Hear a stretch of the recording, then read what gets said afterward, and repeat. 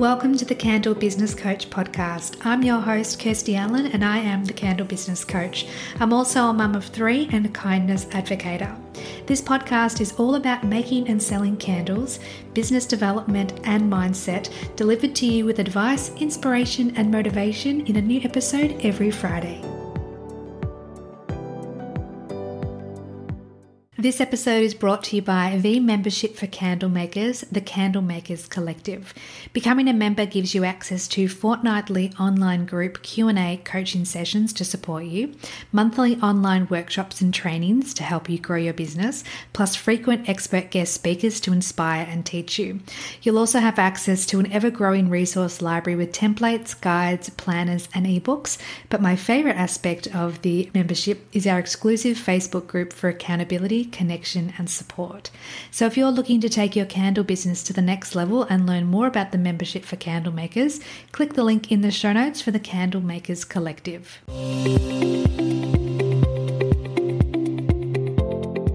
Welcome back to the podcast, my friend.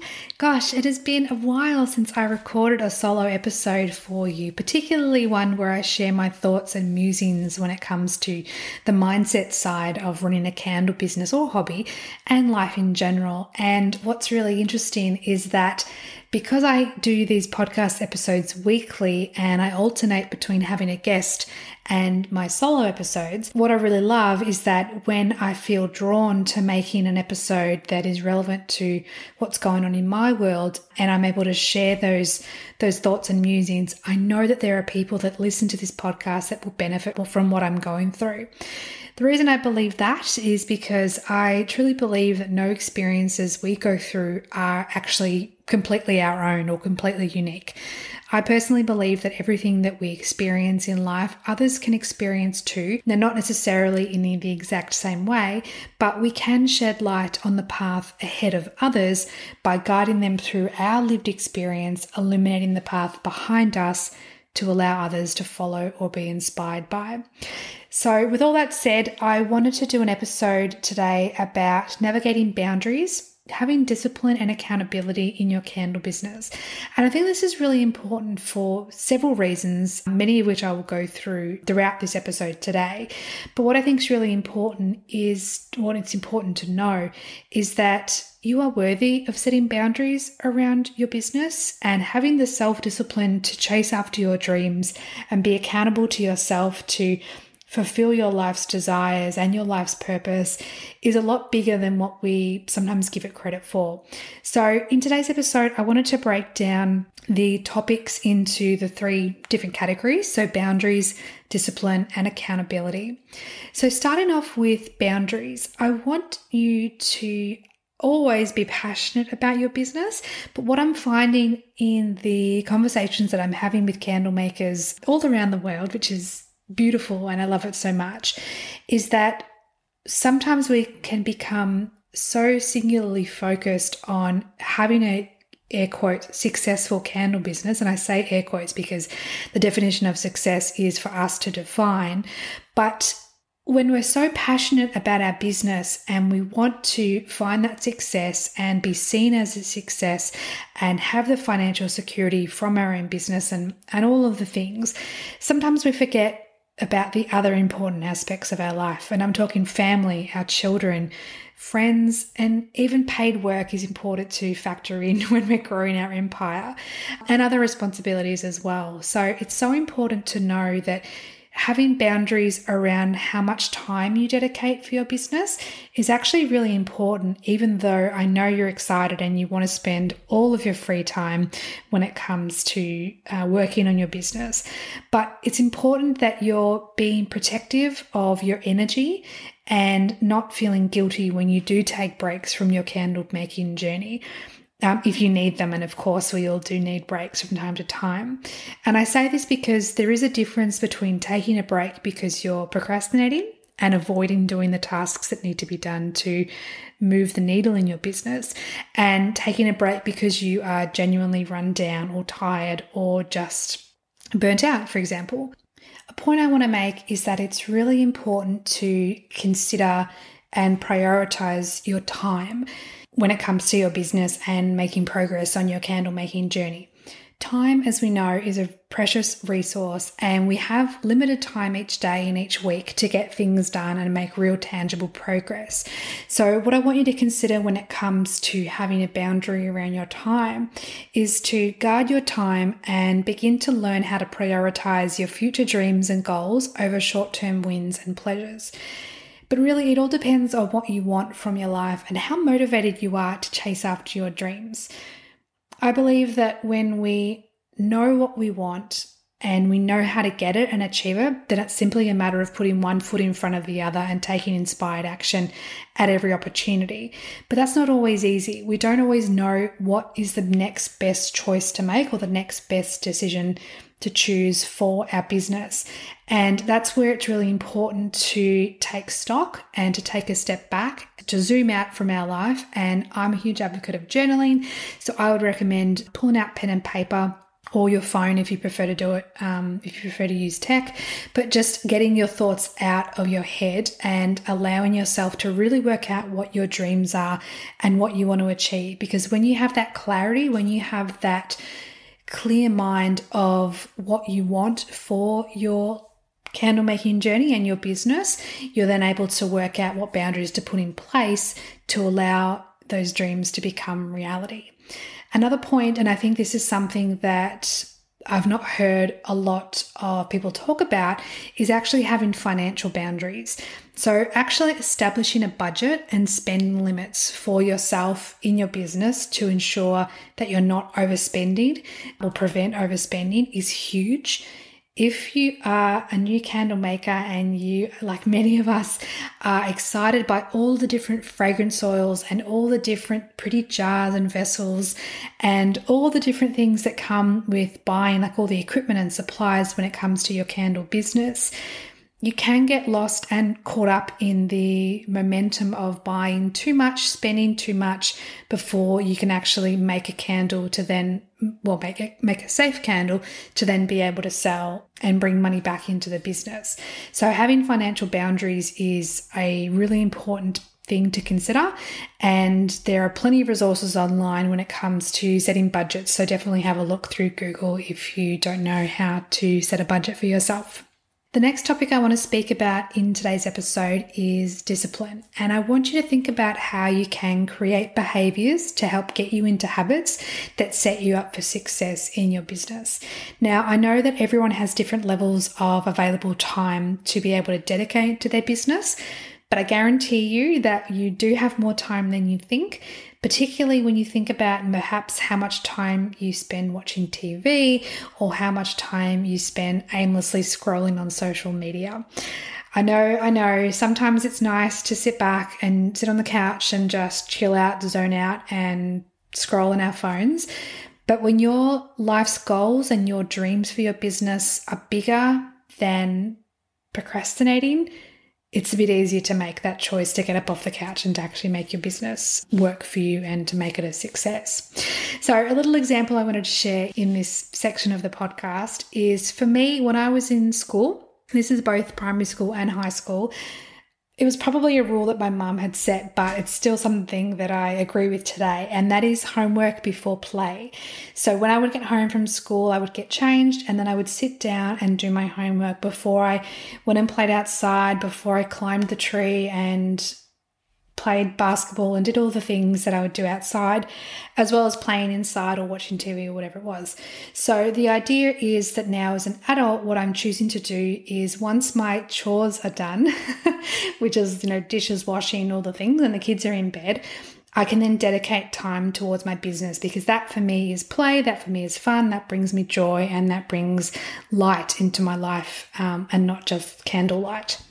So for me, it's about having that self-discipline to know that and this comes into the boundaries part of this podcast as well, is that it's important to honor where I am and what I need to do around the house, and obviously be the mum to my beautiful children and to be my partner's partner and do all the things, all the responsibilities, but then focusing and having that discipline to know that what I want from life is more than what I currently have.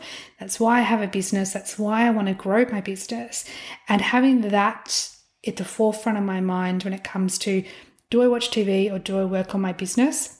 for me, it's a no-brainer. I work on my business because I know that it'll bring me so much more joy in the long term, but also the short term as well.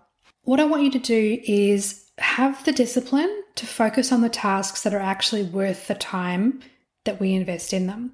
So what I mean by that is I want you to work on the tasks that challenge you and that will help grow your business rather than just the easy and the fun tasks. So for me, what that looks like is doing research for my podcast episodes and preparing questions for upcoming guest episodes instead of constantly sitting on my phone and replying to messages and emails. Now, for anyone that's ever messaged me or emailed me, you know that I'm not as fast to reply as I personally would like. I would like to be instant reply to DMs, instant reply to emails, because I want to keep that conversation going. And I think it's important to, strike when the iron's hot. But that said, those things can always wait. The podcast is a weekly commitment. My membership is a daily, weekly, fortnightly, monthly commitment. And those things to me are what bring in income into my business. So what that might look like for you in terms of working on tasks that challenge you rather than just the easy and the fun tasks is perhaps to do some research on how to set up your email marketing, get your website in order, get the email marketing happening with the pop-up on the website so people will sign up to your email list and then you can start emailing your list or something like that. Instead of trying to find the air quotes best hashtags to use on just one social media post, but taking an hour on that one task trying to perfect it. We get so caught up in the small tasks that we sometimes forget that those tasks are taking more time than they should, but really it's about focusing on the tasks that are future focused, the ones that give us growth, whilst also focusing on the stabilizing tasks, the ones that provide maintenance, and the others, the time wasters, the ones that pacify us and soothe us when we're feeling emotional or hormonal or just not having a great day. Knowing the difference between the different types of tasks and prioritizing those is something that takes practice and is certainly not easy. So accountability. This is something that I've seen many candle makers struggle with when they try and go it alone. They try and be accountable just to themselves without outsourcing any of that accountability. And look, to be honest, some people can do it really, really well. Some of us are highly organized, highly motivated, highly driven, and we have seemingly endless energy to be able to do the things that need to happen in our business to help our business grow. Not everyone can do that, and this podcast is a way to help you, and the Candle Business Coach business in essence is here to help provide that accountability for you. Setting accountability for yourself is a powerful way to achieve your personal growth goals. So I wanted to go through a few steps, a few things that you can do to help that accountability for yourself if you're determined to do it on your own. So setting clear goals is really important. Now you can set SMART goals, which is specific, measurable, achievable, relevant, and time-bound.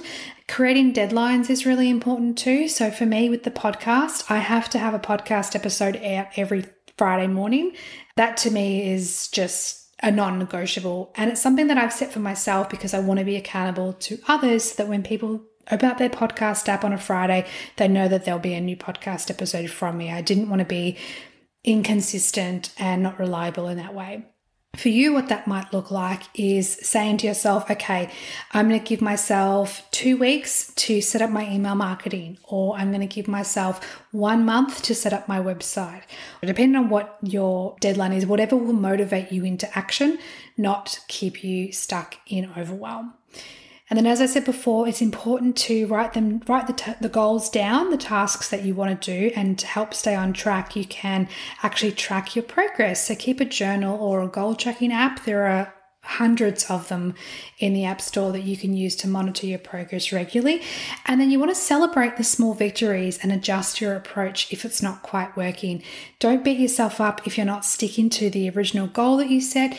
Just adjust and pivot and make it work for you. Don't be a slave to the system. Speaking of systems, you can implement a reward system. So establish rewards for yourself upon reaching those milestones or achieving goals along the way. And what's really important to know is that when we have these really big, audacious, incredible goals, when we break them down into smaller milestones, smaller chunks, we can then celebrate those milestones along the way, and we can celebrate, which I love so much, because I think it's so important to acknowledge the progress that we're making. The journey is more satisfactory than the destination. And then, of course, it's important to have regular check-ins with yourself, and, as I said, to journal and to be reflective on what's working for you, what needs to be adjusted, what needs to improve. Now, for many people that I speak to, many candle makers, of course, struggle with staying accountable, staying motivated, and staying focused. This is one of the things that I believe my membership, the Candle Makers Collective, does really well, because you're part of a group, an intimate group, where we are all supportive of each other. There's no competition. It's very much community, and we're there for each other. We're able to connect in and support one another. So if you are struggling with your accountability, if you're struggling to have that discipline, if you're not quite sure what boundaries to put in place, reach out, send me a DM. I'm more than happy to talk you through what the membership is all about, or we can explore private coaching if you prefer more of a one-on-one environment. So those are all the things I wanted to share in today's episode. But the main point that I want to get across to you, my beautiful listener, my beautiful friend, is that if you have goals for your life and your business and you haven't quite reached them yet, please know that you're not alone on your journey. There are people here, myself included, that can support you on your journey and that can help you. But also, it's just so important to know that whatever dreams that you have in your mind and in your life, and that you have visions for the future, you can achieve them. They would not have landed in your heart and soul if they were not meant for you, if you were not meant to fulfill your life's purpose in that way. So with that said, I also wanted to share that it is currently 46 days until the 2024 Australian Soap and Candle Conference, which is mind-boggling because it feels like it was like 200 days 5 seconds ago, where I'll be a guest speaker along with an amazing lineup of other guest speakers too. So if you are based in Melbourne, Victoria, Australia, or you're willing to travel to Brighton on the 25th of March 2024, tickets are still available, but the opportunity to purchase tickets, either in person or virtual tickets, is closing soon, actually closing on the 12th of March, which is just over 4 weeks away. So if you're listening to this episode as it's released, you've got more time to book your ticket. That said, tickets are limited for in-person, unlimited for virtual. If you're listening to this podcast closer to the 25th of March, please know that I will pop the link in the show notes so you can still check it out. And if you're listening to this episode after the conference has happened, I'm sorry, you've missed out. You'll have to come to the next one. So with all that said, I hope you have an absolutely beautiful day, week ahead, depending on when I'll pop back in your ears or when you choose to listen to another episode, and I will speak to you soon. Thank you, my friend, for listening to this episode. Check out the show notes for all the links mentioned throughout the conversation, and please subscribe to the podcast so you don't miss any future episodes. And if you're feeling inspired, I would love it if you would write a review for the podcast and give a 5-star rating. Thank you so much, and have a beautiful day.